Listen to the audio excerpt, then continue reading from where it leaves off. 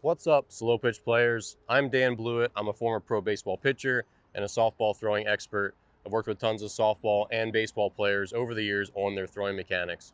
In today's video, I'm going to give you 7 ways you can improve your throwing for your slow pitch game.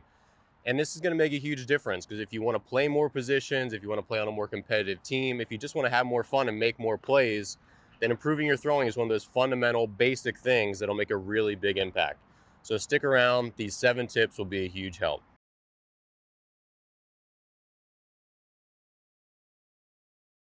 Okay, so number 1, this tip is for infielders. So the fundamental way to field a ground ball that's hit to your center is what we call funneling. So when you square up to a ground ball and it rolls into your mitt, there's a common error that most players make, which is then they start to take it out of their glove and they start to move all at once. What you want to do is called funneling. And funneling means when it hits your glove, you're absorbing it right up to essentially to your belly button.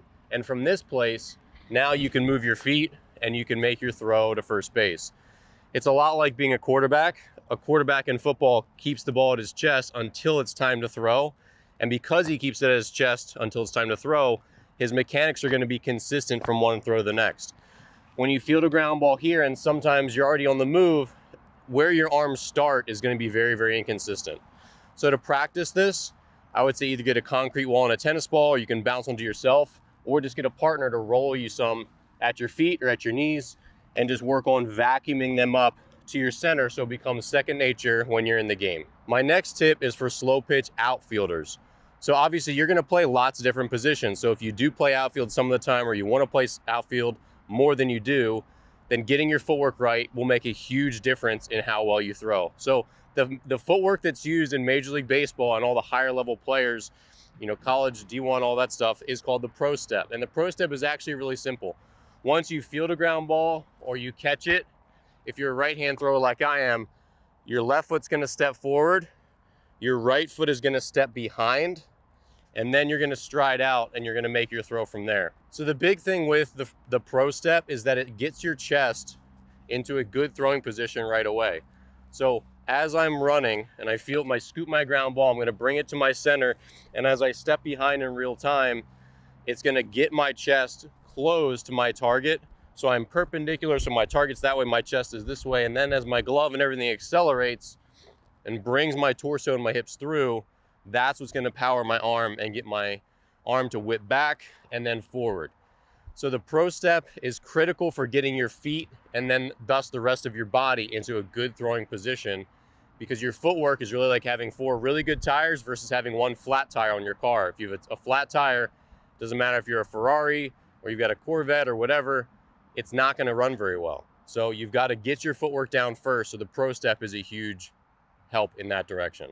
All right, my next tip here for slow pitch throwing is moving your feet fast. So a lot of players, they'll get a ground ball and then right from there, they have no momentum whatsoever and their feet are hardly moving, and then they end up pushing the ball. When you get a ground ball or when you get a fly ball, once you brought it to your center, move your feet quick.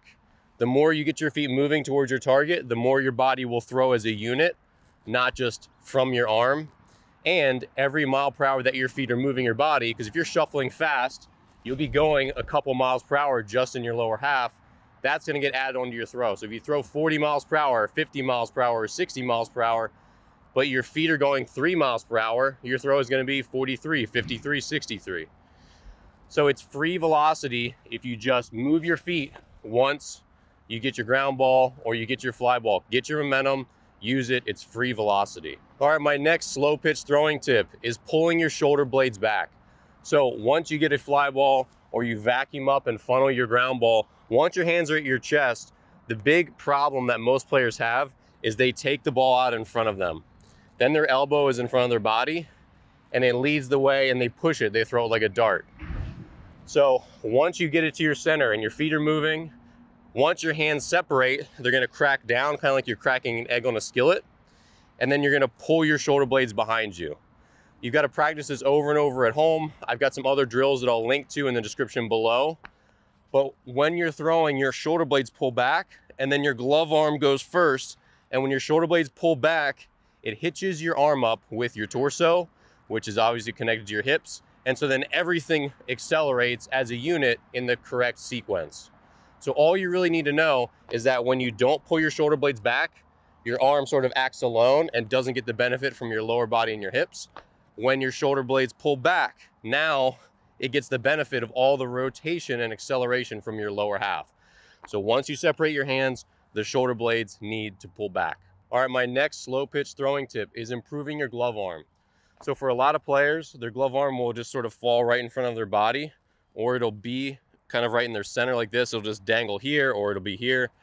If you're not actively running at your target and throwing on the run, which is a high level advanced throw anyway, if you're just fielding it and moving to your target and your glove is here, it sort of blocks you and it doesn't let you rotate as powerfully as you could. So what your glove arm should do is once you're ready to throw, it should sort of swim out and it should fall to this side of your body.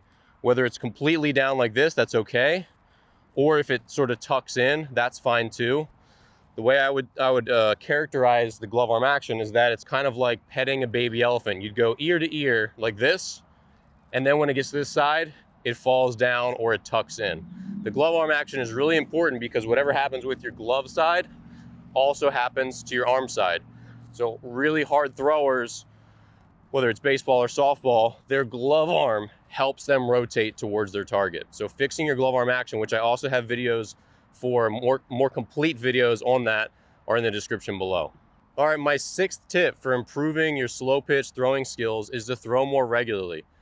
Now I know you play slow pitch because you want to just show up, have fun, drink a couple beers, whatever it is, and that's great. I completely understand that. But if you struggle with your throwing, it's not going to get better from not throwing. So what I would say to do is this. If you really are serious on improving and you really want to get a lot better, invest in a $60 net that you can get from Amazon. I'll link to some below that I think are good. Invest in a dozen softballs so you have them. So then you can go to a field by yourself. You can set up a net in your backyard. You can play catch, throw into the net once or twice a week just there.